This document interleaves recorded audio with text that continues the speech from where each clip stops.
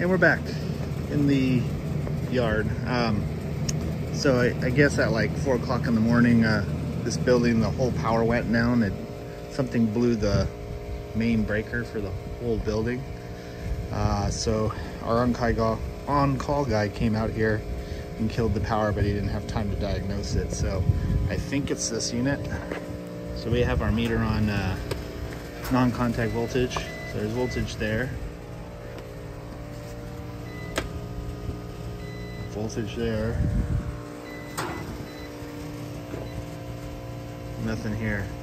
So I think it's this one. I'm going to double check it, of course, but this is just a quick way of identifying it. So anyway, let's open this up and see what's going on. So here we go.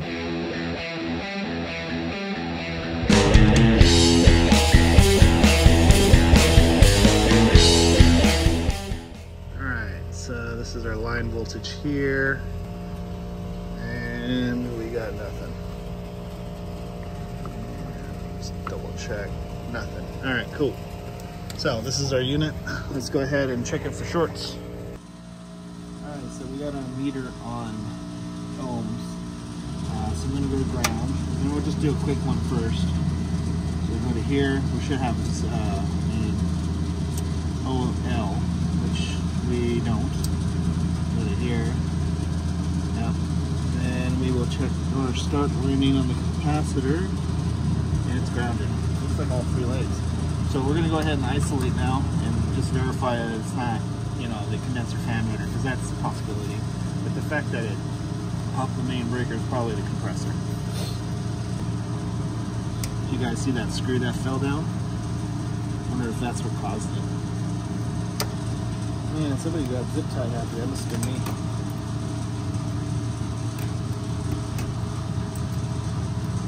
So it has a hard start kit and it's a reciprocating compressor, so it's already been having trouble starting. Okay, so now we got those off, we'll do the same thing. OL. OL. And OL. So yeah, our compressor's toast. Let's see what our windings look like. So we're going from common to run. 0.56, yeah. 2.3 on the start. 0.87, yeah. This thing's fried. So we're gonna have to replace the compressor or the unit. Knowing these people, they're probably gonna want us to change the compressor. So when we do that, we need to get the model and serial number of the outdoor unit. When it's these older compressors, it's a good idea to get the model of the compressor itself. And then when we do change the compressor, if that's what they want, we're gonna change the contactor and the hard start kit. I'm gonna check this run cap and see if it's still within spec. This one is a 40/5. Okay. So capacitor is 5. Alright, cool. So we're gonna go ahead and try to get the model of the compressor, and then we'll see what we can do. And before you guys tell me that I should be checking at the terminals, I am, and you can see it's still grounded. All 3 of them too. Yep. So yeah, this compressor's toast. So I got this open here. I'm gonna get the model number off of here because it's an older compressor, so it might be a retro where we can convert it over to a scroll, which really sucks, but I might have to deal with that. So anyway, we're gonna get that information and then go from there. So yeah, next is we need to pull these stupid caps off, and we're gonna go ahead and do a acid check. All right, so we got a little tester thing. We go on the suction. It's I think it's 2 seconds. Just put it on there.